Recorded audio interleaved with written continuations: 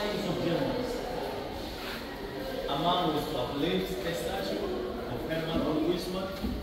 They bombed during the First World War, the first Katrubendak, that's the house they were used German as the museum. So different things were exchanged by that time, by the British.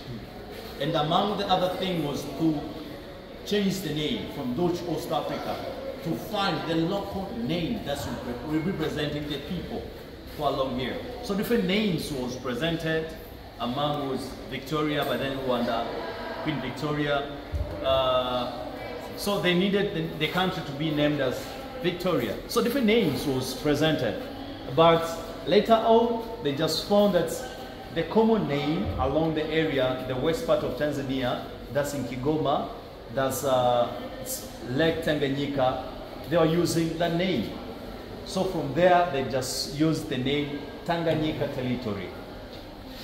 From there, they announced that in 1920s, the name Tanganyika, the country, is no longer Dutch East Africa.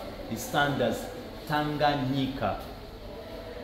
So from there, we had our own independence in 1961. That's 9th of December, under Mwalimu Julius Kambarage Nyerere, who was the first president who ruled from 1961 to 1985. And we have passed through the court. They are just giving a good hope. Okay. Yeah, we have passed. The Mazemonia. Wow, that's good. Yep. So all those during before colonial time, during colonial time, before colonial time, we were under local chiefs. We had chiefs in every region. As you know that in Tanzania we have more than 120 ethnic groups, and each has its own language. Though the language that brings us together is Swahili. So soon after independence, now the president became the top of all other chiefs. The chiefs will have their own power within their regions.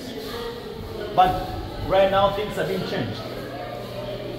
So here, Chief Thomas Mariale presented in Kilimanjaro, Mwami Telezantare Biteko, the queen.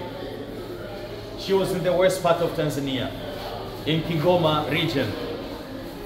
She was the queen.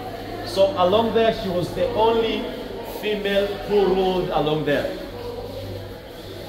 And in 1958, he became the ruler of all other chiefs. She was born in 1922 and died in 1999. She died with 77 years. So she was the first female to learn, she was involved on the issue of independence struggle, but also she showed much support Mwalimu Julius Kambarage Nyerere on the way to independence. So in 1961, 9th of December, we had our own independence under Mwalimu Julius Kambarage Nyerere. It's from there, we just put it down, the British flag, and uplifted our own flag. So this is Tanganyika, not Jamaica. It looks similar, right? Yeah. It's like from Jamaica, right? Okay. Tanganyika. In Tanganyika, the green color presents vegetations, yellow present wealth and minerals, Black, green and black gold. present people. Same thing in Jamaica. Yes. Is that what is it in Jamaica? It is the same thing in Jamaica. Thank you. So here, he's anointed as the chief now. And we have the first Tanganyika, the ministries of Tanganyika soon after independence. So in 1961, we had our own independence. 62, we became republic. 64, the union between Tanganyika and Zanzibar. Thus we have Tanzania. So the flag was changed from 3 colors to 4 colors. Present water bodies. And Zanzibar and Tanganyika became in common on 26th of April 1964, whereby the soil from Tanganyika and soil from Zanzibar were mixed together in one vessel. That's now is Tanzania.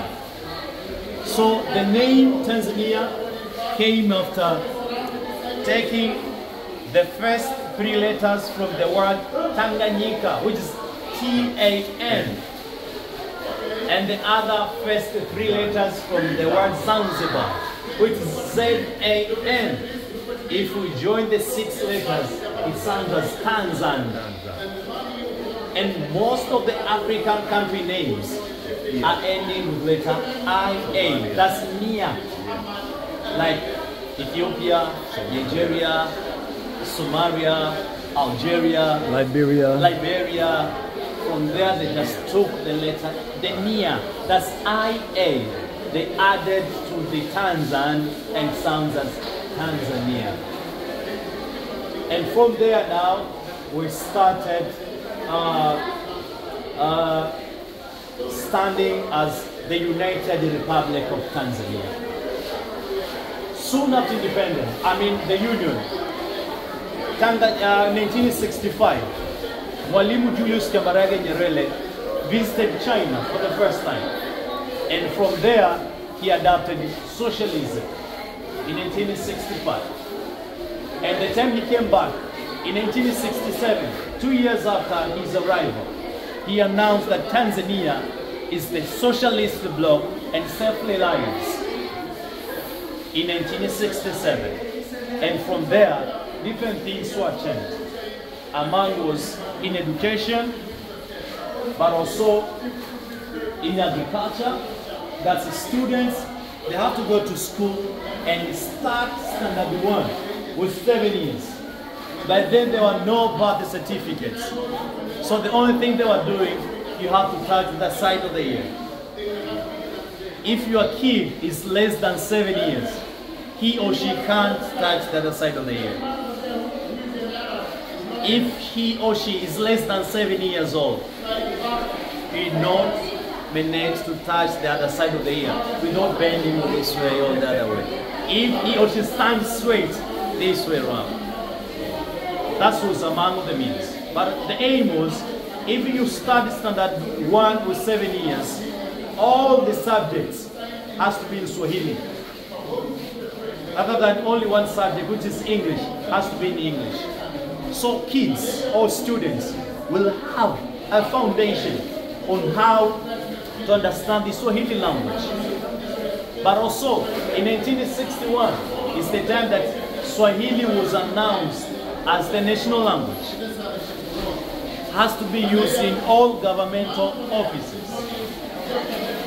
It's after all the language that we have here, 120, he just saw that the Swahili language is the only language that is spread